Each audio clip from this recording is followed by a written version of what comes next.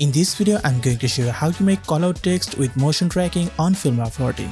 But before I start, if you want to buy Filmora, then you can use this link given on the description below.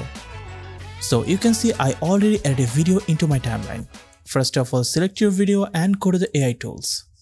Then go down and activate motion tracking from here. Then zoom your preview window and select your motion tracking box and set it on your object. After that, start the motion tracking.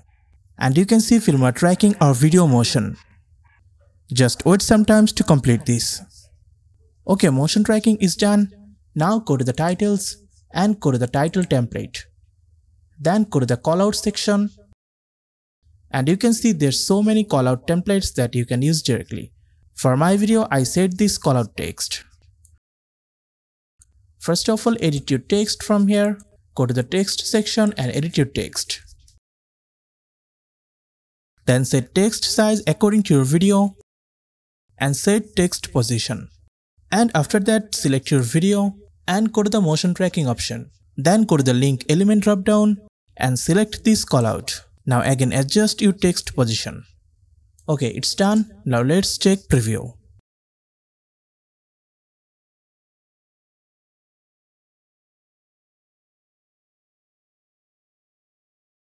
So you can see our callout text is done. So in this way you can make this text effect. Hope you guys enjoy this video. If you want more video like this, please subscribe to my channel. And if you want to buy Filmora, then you can use this link given on the description below. Thanks for watching. Goodbye.